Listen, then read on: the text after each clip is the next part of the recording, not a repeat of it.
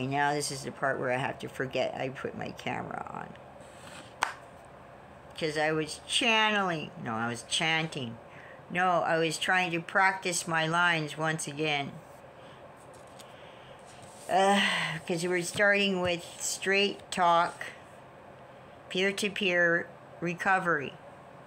And I was really inspired by and impressed because I'm here in my pajamas.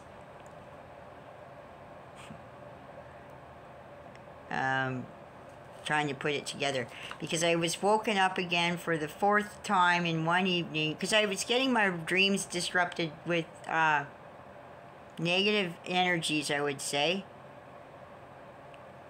And because the only reason why I say that is the dreams I was remembering coming out of.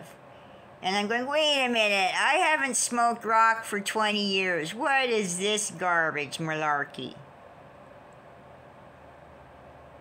And it was because people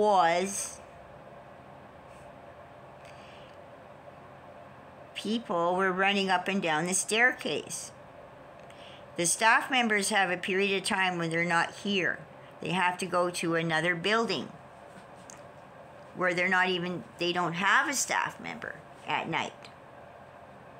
So it must be a different group of people, like older gentlemen or something. They live in SROs, which is a single room occupancy,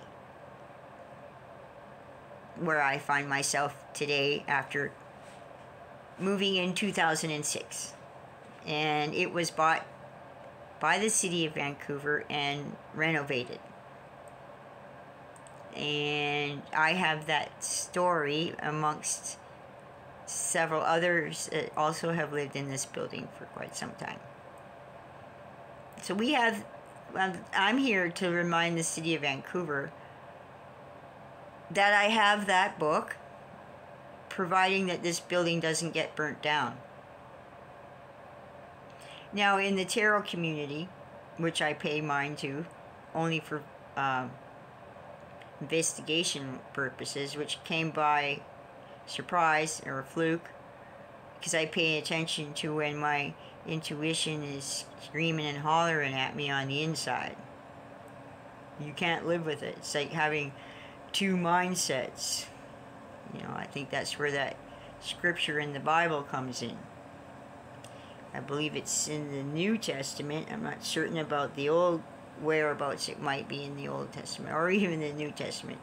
I read the Gospels in my youth, so I went back to finishing it by reading the 5 books of Moses, and I probably skipped a couple of few near the end and went straight to Malachi, because that was a book that our dad, may he rest in peace, may God rest his soul,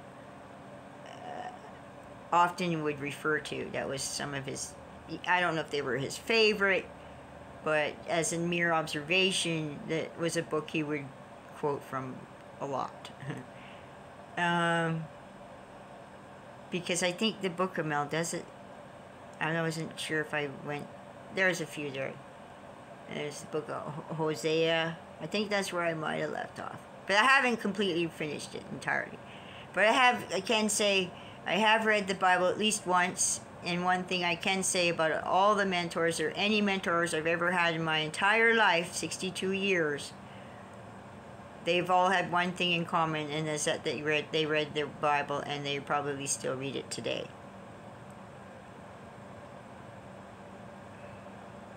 I just wanted to make a short, quick video for my supporters, both on TikTok and YouTube. I haven't grown in 3 years.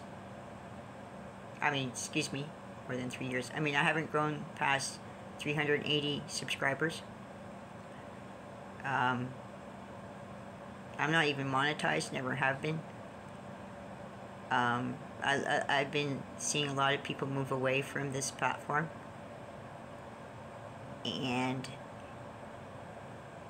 there's been somebody who has impersonated me that went to Google school, took an email from my Gmail account that I can't find today, because I even recently looked for it again. can't find it. I was going to go to Google School. Now, what that meant was I didn't know.